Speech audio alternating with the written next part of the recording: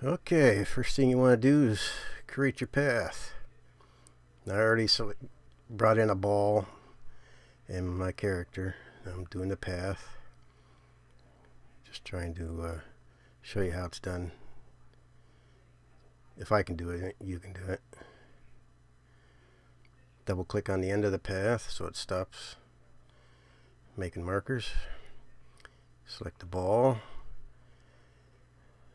And then select the path. Select the first one you made. Make sure it says follow path is checked. Then you want to follow or advance your timeline. Then click path again. And for each point, you want to have it to follow the path each time. Sorry if there's background noise. TV on in the other room.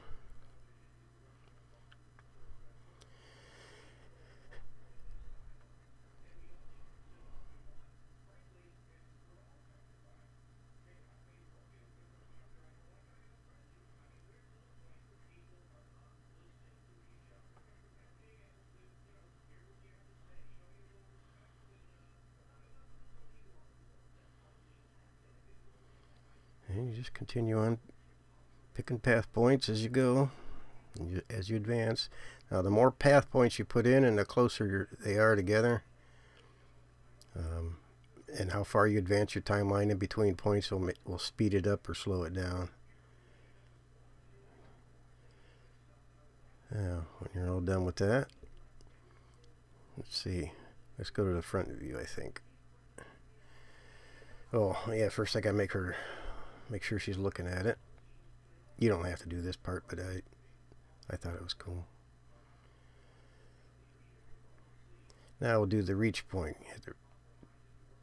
Select the right hand first. And I'm going to have it reach for the ball. Okay, so we hit the eyedropper and click on the ball and she'll reach for it.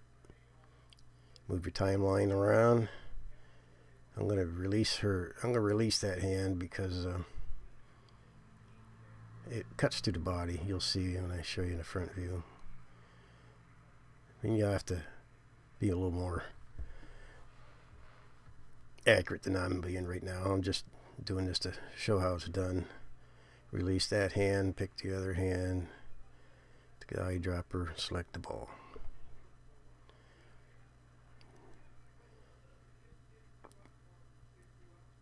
Release that hand, pick the other hand, eyedropper, ball.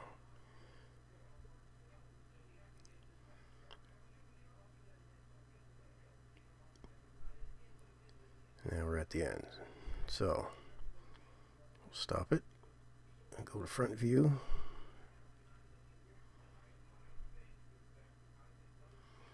And this is how it works. Now when you render this out, it won't show the path. That's the reason I'm doing it this way, so you can see the path and how the ball follows it and how she points towards it with the reach target. See how the arms pass through the body? So, you know, you can be a little more accurate than I'm being right now.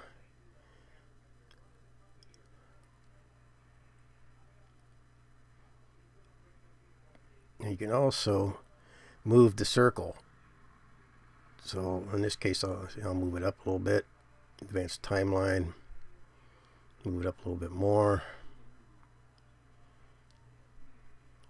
advance the timeline, and then you can also tilt it in any direction you want. I'm just going to tilt it forward, I think, so you can see how it's done. It's just, and it'll still follow the path, just like that.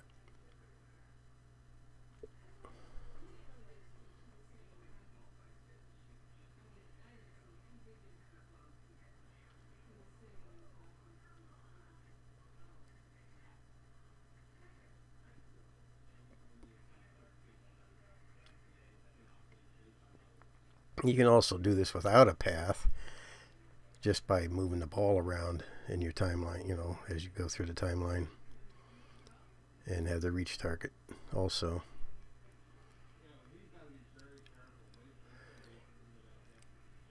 You can also use feet.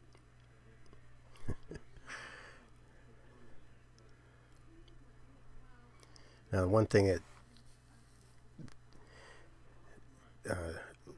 when you get the ball real close to the body, the knee will bend. Same thing with the arm. If you get it real close, the arm will bend for the kinetics there.